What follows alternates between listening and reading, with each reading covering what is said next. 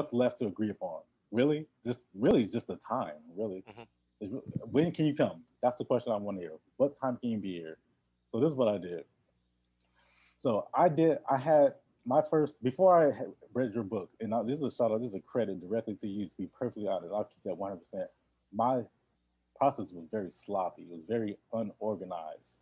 People would call me, and Andre, his course, credit to his course, he's like, listen, do A, B, and C, and your phone will ring. And I did A, B, and C, and sure enough, my phone started ringing. But I wasn't ready for that because I'm asking, all right, what kind of document do you have? Okay, all right. Will you be able to sign at 2 o'clock on Thursday? Well, what about Wednesday? Is that good for you? Will all of your parties be there? Like, it's very sloppy, very unorganized, it's very unprofessional. And callers, they hear it. They notice that. They can hear it when your operation is very staggered and very unorganized. So I eliminate all of that. Started off with the script. So someone calls me, hey, I live in Chicago, and I have a domestic partnership application because me and my fiance, we're not married, but we need to get access to this money, right? That's really what they're asking. They want to get the money. So I stopped them right there. All right, first of all, I need 3 pieces of information. First, really, I need to know, where do you live? Because that's going to tell me how much I need to charge you for travel. Second, I need to know, do you have your valid form of identification? So do you have a driver's license, a passport, so that way I know that you are who you say you are? Can you prove that? Yeah? Okay. And then how many times are you going to be signing a document? Those 3 pieces of information is really all I need. Really only 2. Where do you live and how many times you're going to sign a document? That's really all the information I really need. So they know, they call me, they know I can fulfill this. I know I can. What I've done is just given them those 2 questions to answer ahead of time.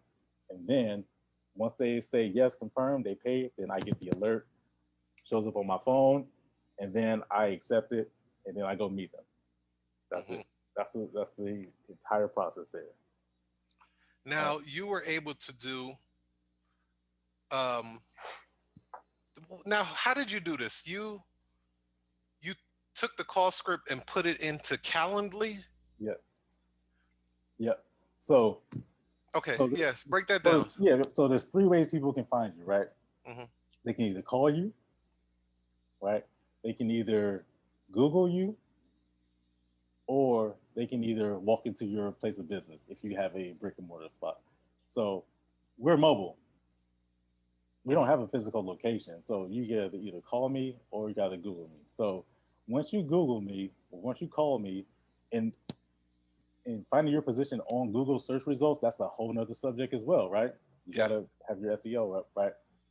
And I paid someone to do that for me, to actually put me in a certain position. So when people hit certain keywords, my name pops up. So you hit my name, click on the link, click on my calendar, or click on my website, and then the call script is already there, or the intake form is already there. They fill it out, they enter the name, they answer a couple of questions. Where do you live? What kind of document do you have? How many signatures how many people are going to be signing this, including yourself? And, there's some other questions in there as far as, security gate codes, parking, dogs. Right. I don't want to walk into your house and there's dogs jumping all over the place, right? Because that happens. And I've got some stories about crazy stuff and people pulling pistols on, man, listen. Wow. So, yeah. So, yeah.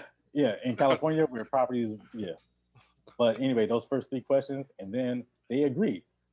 Now, a question that I get all the time is, how do you price it, right? How do you determine what the cost is, right? And that's going to be up to you. I can't tell you what the price of services is, but I want to tell you that if you are willing to go into a house that you don't know who lives there, you don't know what's in there, consider your safety. You want to go there at 8 o'clock at night or 10 o'clock in the morning. You have to cross a bridge. You have to park. How much is your time worth? How much is that hour or that 30 minutes of your time worth? And then you set the price. So some people don't know how to figure that out. How do you figure out what my time is worth? And there's steps to figure that out as well. Matter of fact, let's ask everybody on here now. Who on here on this Notary War Room is brand new to the game.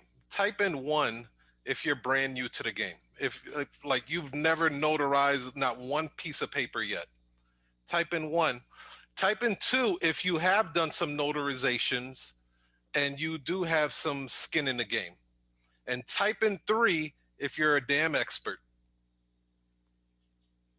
God damn, the 3s came in quick. I was waiting for you to say that. Woo, them 3s are like, woo, zoom. Okay, we got 1s. We got quite a few 1s, and then we have a lot of 3s, and then